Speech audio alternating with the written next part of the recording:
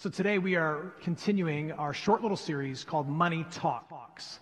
Jesus had a lot of conversations about money in the scriptures, and in this short little 2-week series, we are highlighting just 2 of those conversations that Jesus had about money, about treasure, about the stuff we tend to cling to, but God wants us to let go of. And I know that if you're here as a guest, you're thinking, man, I came on the Sunday where they're talking about money. Don't worry, we're going to talk about Christmas starting next week, so come back. Or you're thinking, this is the week I brought a friend? Man, couldn't they give us a heads up? We did. We started this conversation last week. Maybe you just weren't here. But I know that when the church talks about money, immediately there are a lot of folks who start to kind of have a turn in their stomach, or they get a little skeptical about the church when it talks about money, or you have a little baggage when it comes to preachers talking about money or asking for money. I get it. The church as a whole, and preachers in particular, don't have the best of reputations on this topic. The story is told of a barber in a small town. And one day he opens up his shop, and in walks the local sheriff, and the barber is feeling incredibly generous. And so he says to the sheriff, I'm so thankful for how you keep our community safe. Today's haircut is on me. So he gives the sheriff a free haircut. Next morning, barber comes to the shop, and there's a dozen donuts waiting for him. In walks the local florist. Barber is still feeling generous. He says, thank you for all that you do to keep our community beautiful. You go around planting flowers, and this community is beautiful because of you. Today's haircut is on me. Next morning, barber goes to the shop. There's a dozen roses waiting for him. Barber's still feeling generous. In walks the local preacher. And he says to the local preacher, thank you for all that you do to provide for the spiritual care of this community. Today's haircut is on me. Wow. Next morning, goes to his shop. There are a dozen preachers waiting for him.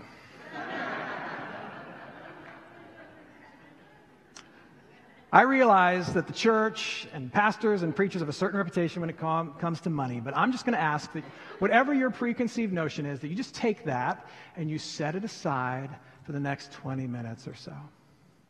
What I really have for you today is a very simple question. Why aren't I more generous?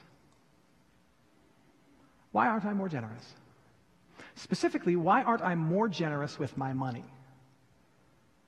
Why aren't I more generous with my money to the things that God has told me that He is really passionate about? Specifically, His local church, where believers bring in the first and best of what they have and they give it back to God for His work in this world. And also the love and care of my neighbors, which God said is what life is ultimately all about. Being generous and loving to the people around me. Why aren't I more generous to those things? What do I give to those things? And what stops me from giving more to those 2 things? That's the question. Now, it's a question that is stirred up for us by this poor widow woman that Jesus meets when he's at the temple. So Jesus is at the temple nearing the Passover, which, in case you don't know, was a very, very big deal in first century Jerusalem. Hundreds of thousands of people would come from their hometowns into Jerusalem to be near the temple during Passover. And one of the first things that many of them would do is they'd go to the temple and they'd go to this little area where people gave their offering, and they would drop in their offering into one of the designated boxes. They had the ability to kind of designate a gift and where they wanted it to go in the life of the church. And so people would walk in and they'd drop their gift in one of these boxes.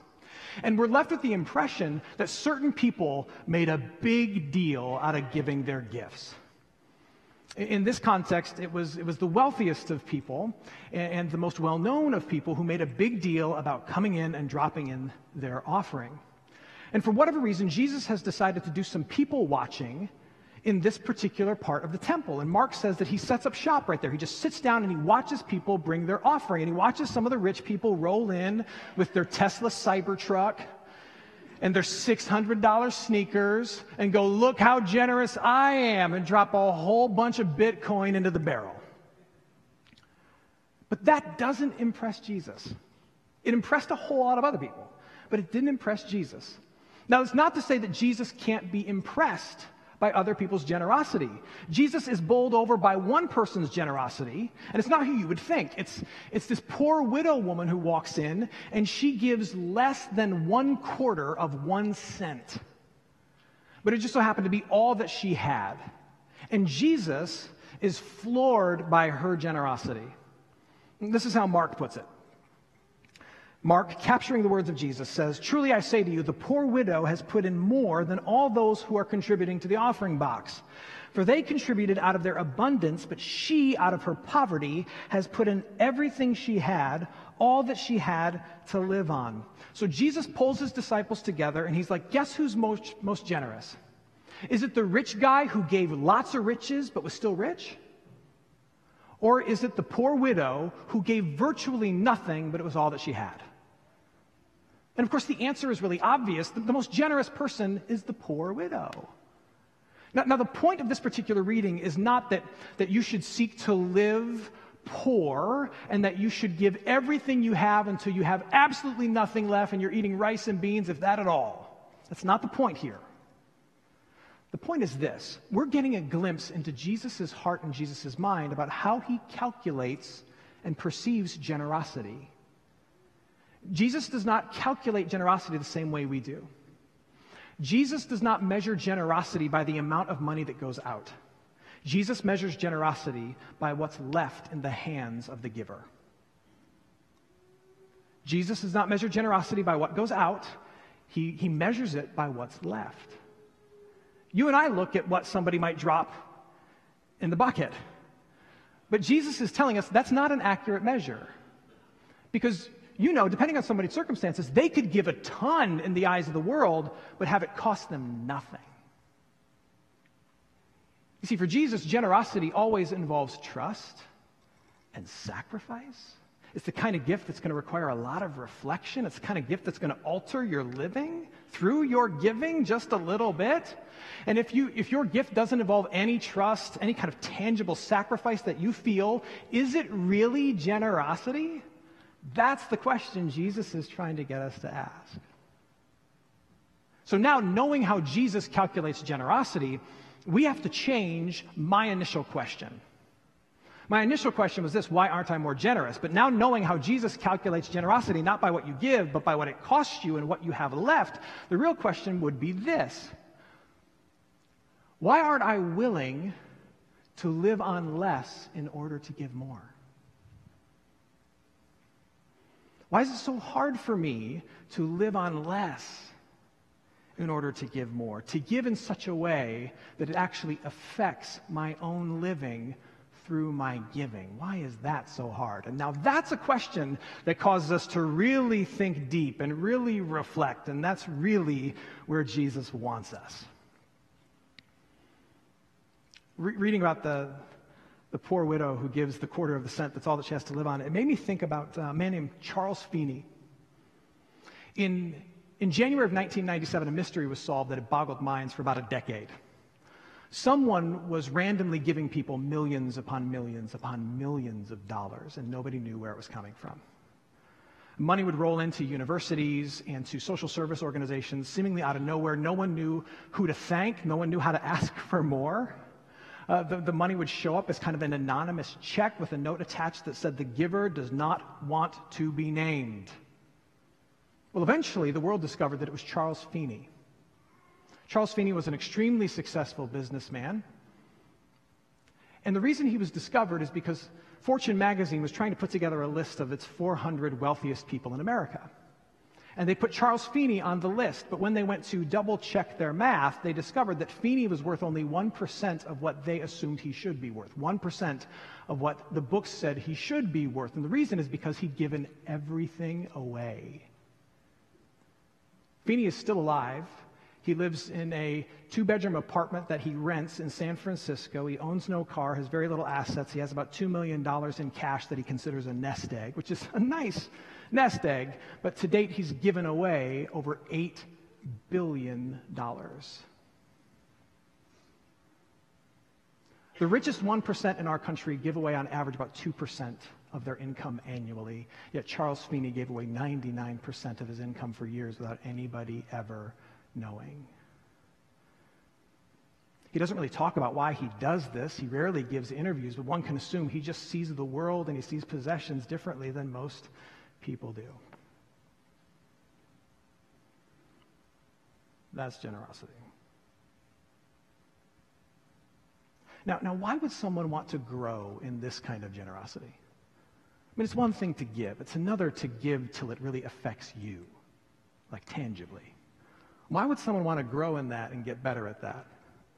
And I've got three quick reasons for you, each of which could be a standalone sermon, but we don't have that kind of time. I'll make this brief.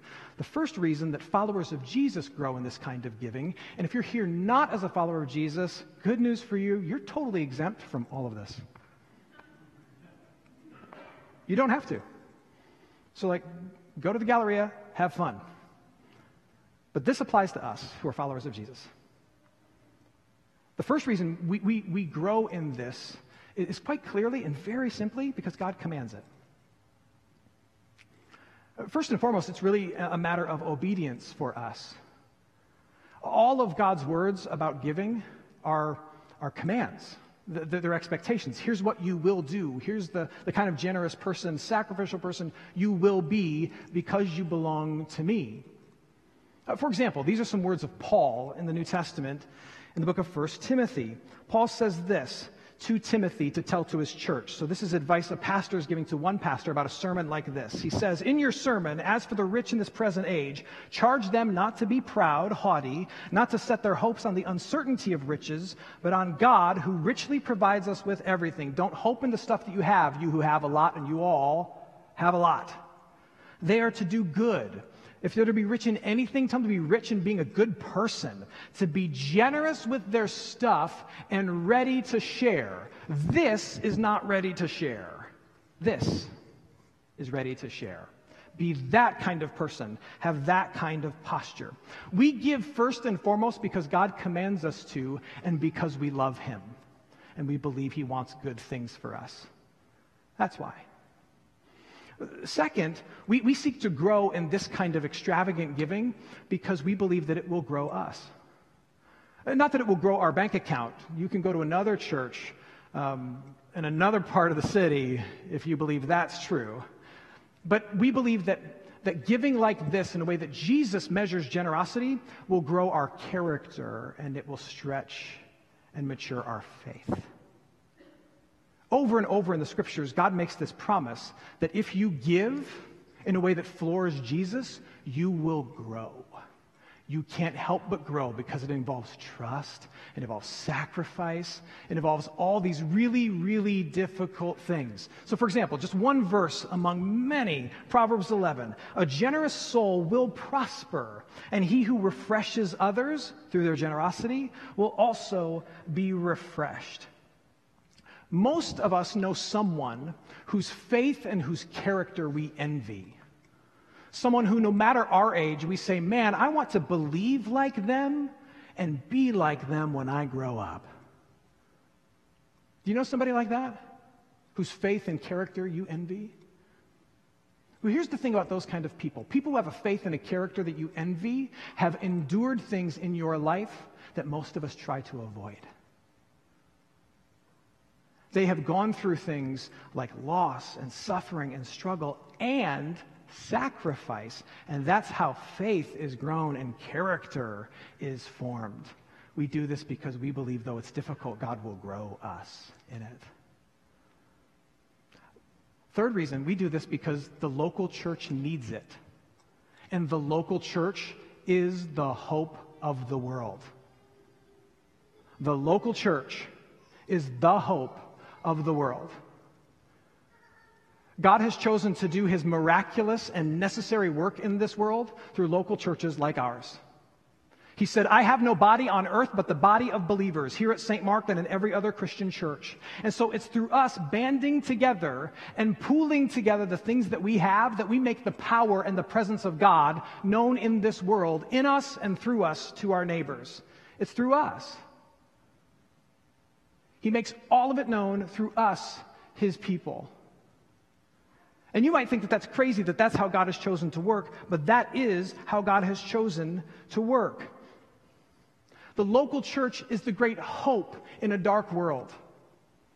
Not just because we have the gospel, as if that wasn't enough, but because no one in this world has healed more sick, loved more poor, transformed more imprisoned, founded more hospitals, started more schools, married more young, buried more old and dead, No one has done more good in this world than the local church. No one. It's not even close. And we are far from done. The local church is the hope of the world. That's why we give. Because God commands it. We will grow from it. And the local church, which is a bright light in a bad world, needs it. Because God does his amazing work, unmatched work, through it. Now, the question that stirs for you and me is, how? How do we grow in this if we really want to grow in it? Well, first let me go here. What are you feeling right about now? As you wrestle with the question of why don't I give more, or why is it so hard for me to alter my living in order to increase my giving, as you wrestle with that question, are you discovering any answers? Maybe it's fear. You're afraid of going without. Or maybe it's just comfort, like you like life the way it is, and you don't want to change it. I get that. That's what it often is for me. Or maybe it's just ignorance, like you're not dumb. You've just never really wrestled with this question before. You've never really wrestled with the question of what does it look like to embrace biblical generosity? What is it for you?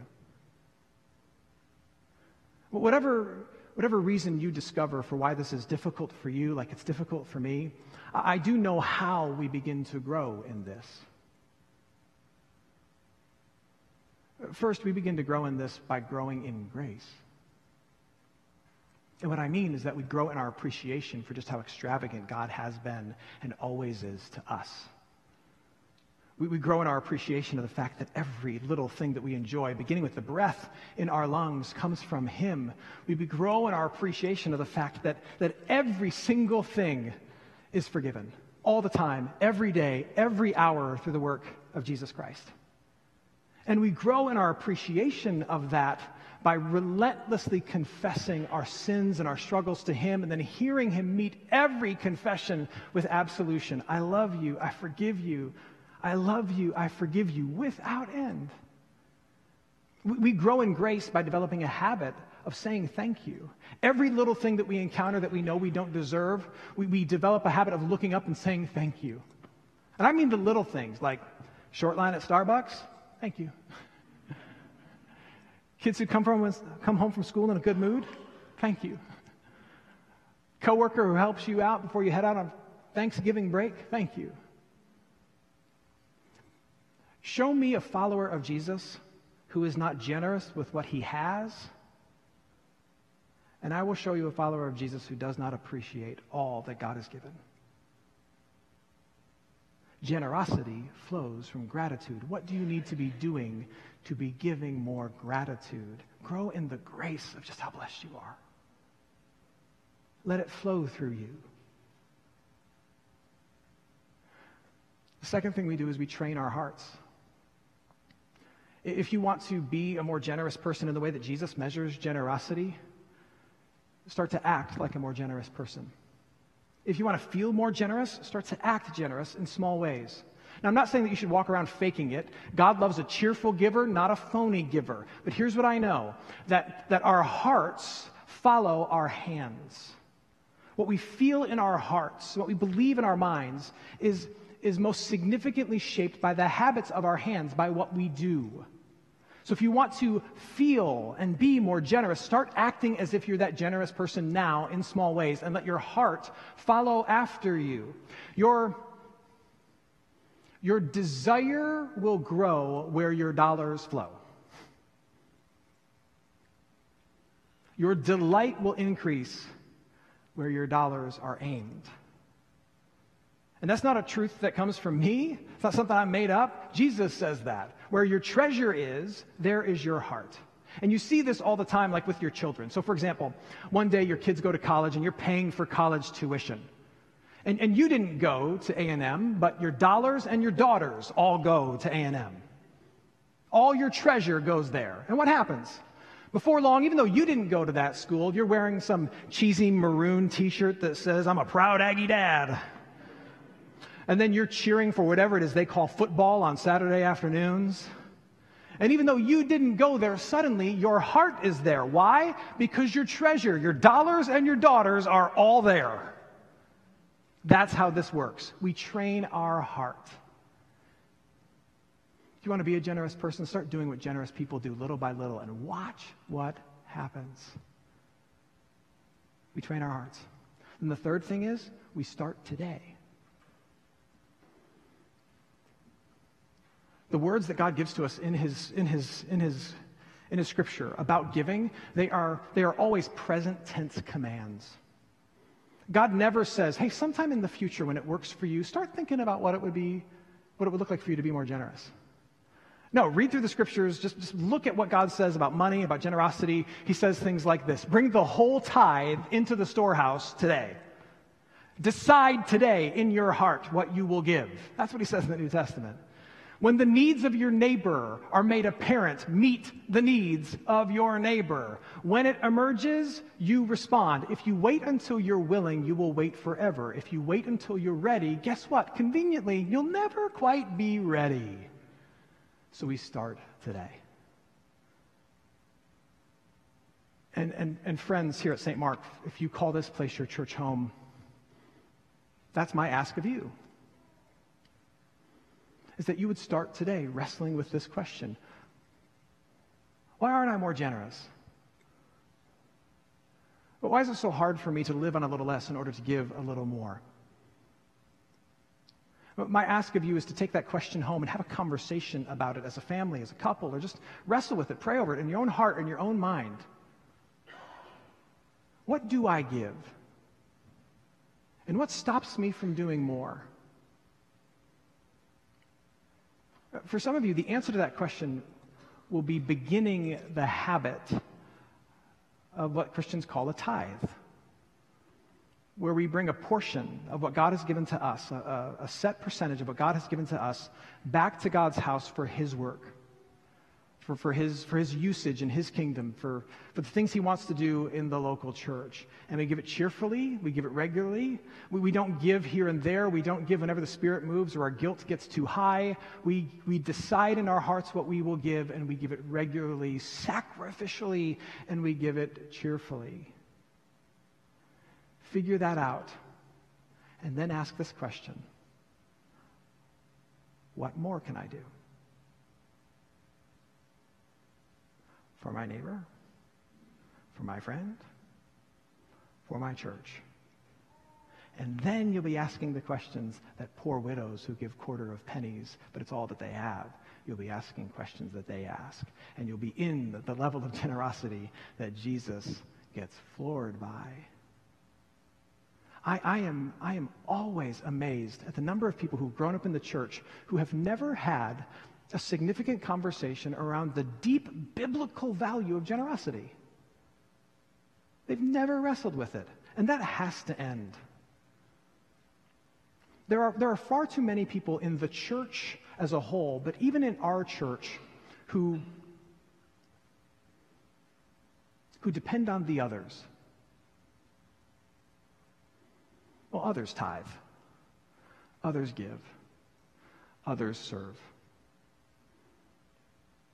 Let me let you in on a secret.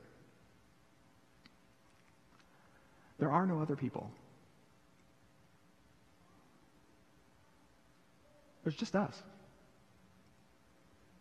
Just you and me and the people who sit next to you. That's all there is. We are the people of God. We're the body of believers. It's just us. If it's not us, it's not anybody, so it's got to be you. It's got to be you. It reminds me of the great preacher Charles Spurgeon. The story is told of a small church that had a big debt, and they wanted to pay it off. And so one of the members had an idea. Why don't we invite Charles Spurgeon, the legendary preacher, to come to our church? And everybody who hasn't been to church in a long time, they'll show up because Spurgeon's there, and then the whole community will show up, and we'll take one big offering, we'll pay off our debt. Excellent idea. So he writes a letter to Charles Spurgeon, the famous preacher, and he says, we want you to come to our church to help us pay off our debt. And while you're in town, we want you to be comfortable, so you can stay at one of my 3 homes. You can stay at my country home, or my city home, or my seaside home, whichever one works for you. So Charles Spurgeon wrote back to this member of this congregation, and he said, I have to decline your offer. You are a member of the family of God. Sell one of your homes and pay your debt yourself. Sincerely, Charles Spurgeon. It's not on others. It's on us. So we start today. Well, why is it so hard for us to give in a way that changes the way that we live? Wrestle with that. There are 3 types of givers in this world.